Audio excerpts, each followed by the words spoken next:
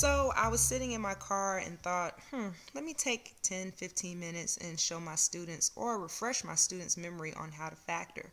So enjoy the video. Okay, step one in factoring is you want to look at every term. Terms are separated by plus or minuses. You want to look at every term and make sure that there's not a common GCF that you can take out. GCF, greatest common factor. So you want to look at each term and see if there's a common number or a common variable that you can take out before you start factoring. Okay, notice on the paper I have 3 examples. The first example has 3 terms. So I'm looking for a common GCF among the numbers and the letters. Among the numbers, if you look at 30, 20, and 5, the GCF is going to be 5. Now when I look at the letters, they only have one A and one B in common. So I take out an A and I take out a B.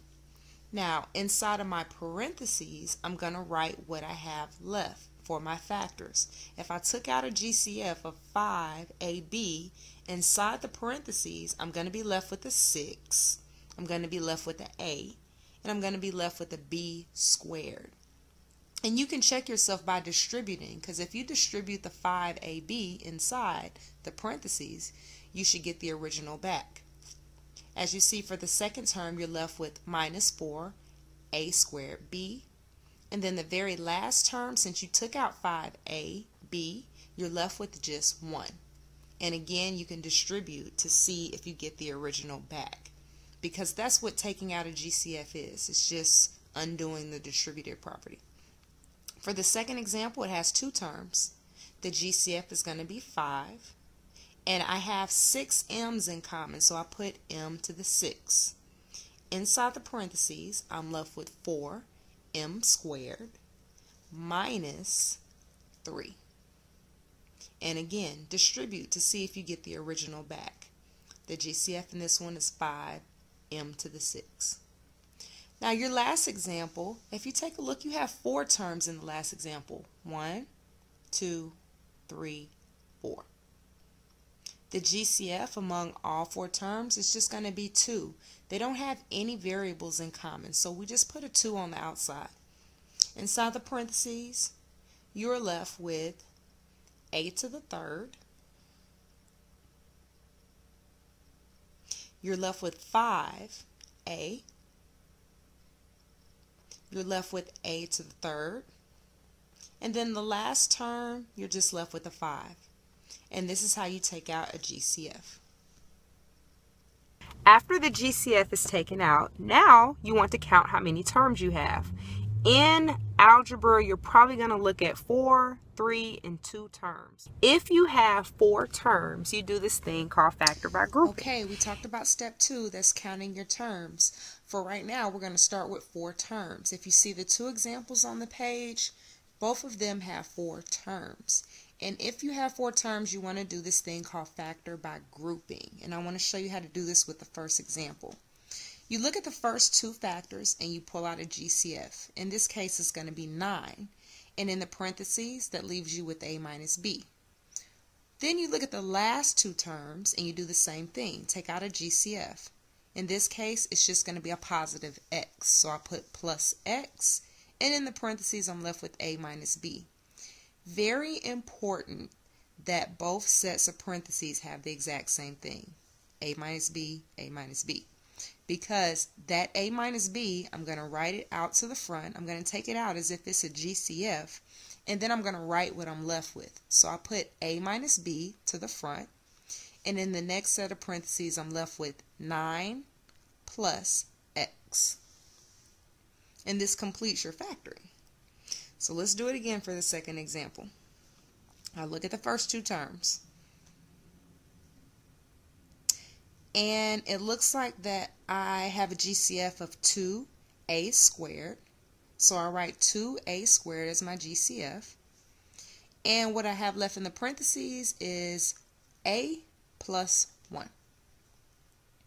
Now my last 2 factors, they only have a 1 in common, but I'm going to take out a negative 1.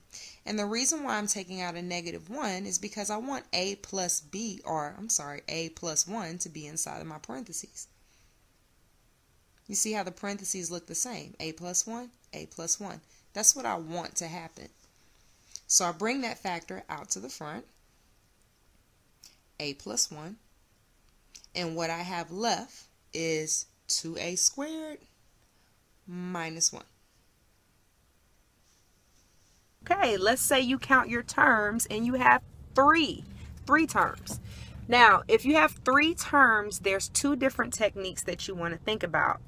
If your first term has a coefficient of 1, meaning there's no number in front of your variable, there is an easy technique to factor that type of polynomial.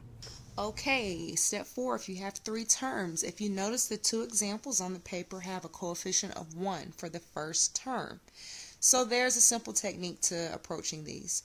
We want to start out by making 2 sets of parentheses and putting a p for the first term in each one of the parentheses. Now we got to play a guessing game to figure out what the second term in each one of our parentheses is going to be. I need to find a number, or 2 numbers, sorry, that when you multiply you get 12. But then you add, you get 7. 2 numbers to multiply to get 12, add to get 7. That's going to be 4 and 3. Now this little X technique that I use on the side, that's just what's going on in my brain. Like you don't have to write that part. It just helps me organize my thoughts. So I put plus 4 and plus 3 inside the parentheses, and that is complete. Let's try this again. For the next example, I make 2 sets of parentheses and I put an X in each one of my parentheses. I need to find a number that when I multiply I get 45, but when I add them together I get negative 14. Those 2 numbers are going to be negative 9 and negative 5. If I multiply those 2 numbers, I get positive 45. If I add them, I get negative 14. So negative 9, negative 5 are the numbers that I put in. If you have 3 terms and there is a number in front of the first term other than 1, then you have to do something a little bit different. Now, these 2 examples, if you notice the first term has a number other than 1. The technique is going to be a little bit different for these. I am going to call this the AC method. It's not always called this, but I like to call it the AC method because it involves multiplying A times C. So again, it just depends on the teacher. But if I multiply A and C in the first example, 2 times negative 12 is going to give me negative 24. So in my mind, I'm thinking, what do you multiply to get negative 24? But when you add, you get the coefficient that's in the middle, which is negative 5. Multiply to get negative 24, add to get negative 5. That's going to be negative 8 and positive 3. The 2 numbers that I find, negative 8 and positive 3, I'm going to use those 2 numbers to split up my middle term. So instead of having negative 5x, I'm going to rewrite this and put negative 8x plus 3x. I'm just changing the middle term. And notice how many terms I have here. 1, 2, 3, 4. I have 4 terms, and that takes us back to factoring by group. So factor by grouping, I look at the first 2 terms, pull out a common factor, which is going to be 2x, and I'm left with x minus 4. And then I look at the next 2 terms and pull out a common factor, which is going to be 3. Left with x minus 4 again. That common factor I bring to the front, and I'm left with 2x plus 3, and that is complete. So let's run through this one more time. I multiply a times c, which is 15. I need to multiply to get 15, but add to get negative 8. Those 2 numbers are going to be negative 5, negative 3. I use those 2 numbers to split up the middle part. And I'm going to rewrite my 3-term polynomial. I want to rewrite it so now I have 4 terms. Once I have 4 terms, I do factor by grouping. Take out a 5x and I'm left with x minus 1. I take out negative 3 and I take out a negative 3 because again, you want the terms to match the first set of parentheses, which was x minus 1. So I take out a negative 3 and I'm left with x minus 1. That common factor, I bring it to the front and I'm left with 5x minus 3. If you have 2 terms, then you can do one of 3 techniques. So the first term, or the first technique, is called the difference of 2 squares. Okay, if you have 2 terms, this technique is pretty simple. You just have to take the square root of each term.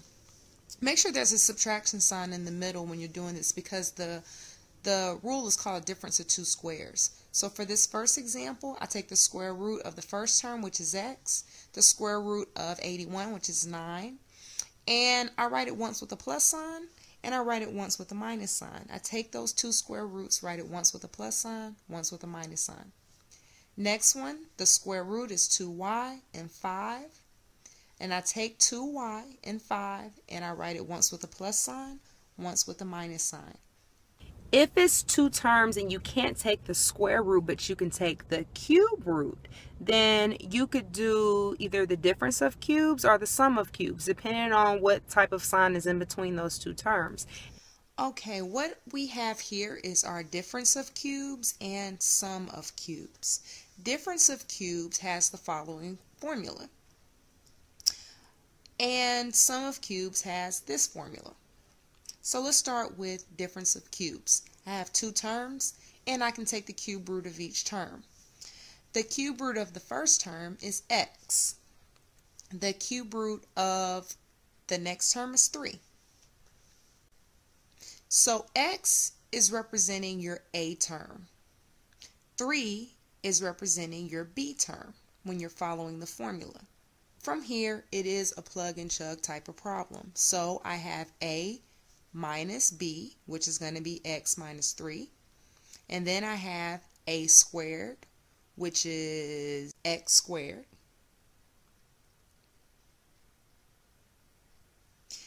Then I have a times b, which is 3x. And then I have b squared, which is going to be 9. So let's do this again. If I take the cube root for the first term, it's going to be 2x. If I take the cube root of the next term, it's going to be 5. So 2x represents your A term and 5 represents your B term. Now let's follow our formula. 2x minus 5, 4x squared plus 10x plus 25. The sum of cubes is the exact same way. Here's the formula for sum of cubes, and now let's find our A and B. The cube root of the first term is going to be 3y. The cube root of the last term is going to be 2. So I do A plus B, which in this case is going to be 3y plus 2. And then I have a squared, which is going to be 9y squared, minus a times b, which is going to give me 6y, plus b squared. Okay guys, how you feeling? 10 minutes of factoring. I showed you how to do it in my car. So hopefully this can help you. Feel free to run this over and over again. You really want to know how to factor before you go into college algebra. So make sure you take some time and just watch this video over and over again until you finally get it. Okay? Bye. Am I done?